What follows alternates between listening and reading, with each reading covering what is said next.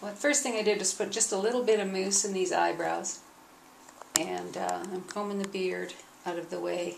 As you see, they're pointed straight forward in the direction we want them to be in when we're done. I've already done some stripping on her head. I'm going to move to the other side here.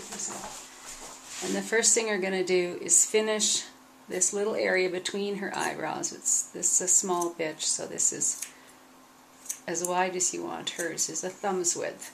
Actually, a thumb's width is good for almost every dog except a large male, where you might want it a little bit wider.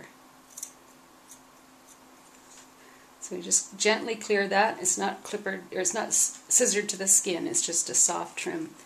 Then we're going to go in under the front of the eyebrow and clear that little path there. Same on the other side.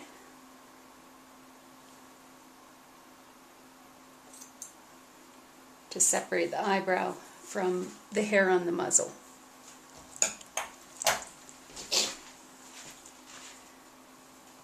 This dog's already had her eyebrows trimmed at one point, but we're going to shorten them a little bit. It's been about a month or so since I did them. Okay, I'm going to go to the other side again. So what we do is an S curve. I'm going to go straight across there, and then halfway, Ava, stay. Halfway down the eyebrow, we change direction, and we go downward. We want this line to go in a smooth S curve that starts at the tip. It kind of frames the eye and then drops to a line where it meets the zygomatic arch. This part here is stripped, this part is clippered. So that's our first cut. I'm just going to get the stragglies out of there. Now I'm going to go underneath and wedge this a little bit underneath to take out the excess.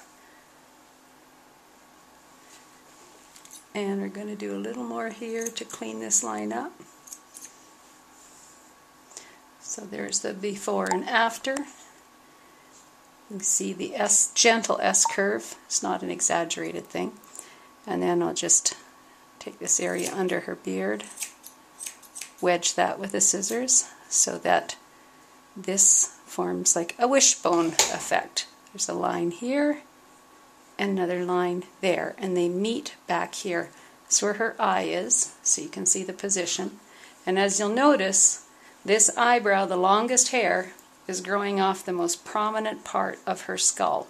There's no dip. We don't strip all this soft stuff out so that your eyebrows are white. If we do that, we end up with a big hollow back here, and the dog's head begins to look apple-headed and round, and your eyebrows will then start sprouting up as soon as you take the comb away. So that's the secret to keeping the eyebrows in place, is the trim and the set-on of where the brow is. So as you can see, the top of the eyebrow is right off the top of the head coat. And it's the same for the other side. So once we've done that side, we're going to do the same on the other side, making them match as close as possible. Don't freak out if you make a small error. It's an art, and hair grows back.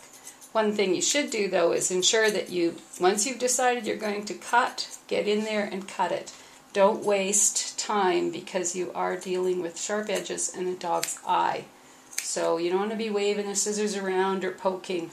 Get in, trim, and get out. So that's a rough trim. If this area puffs up too much, we just thin it a little bit with thinning shears and combing until it blends into this top skull. As you can see, there's no distinct line. This is wire coat, and the wire is blended right into the side of the eyebrow. After I spray it, I might do a little bit more detailed trimming, but that's the basics of your eyebrow.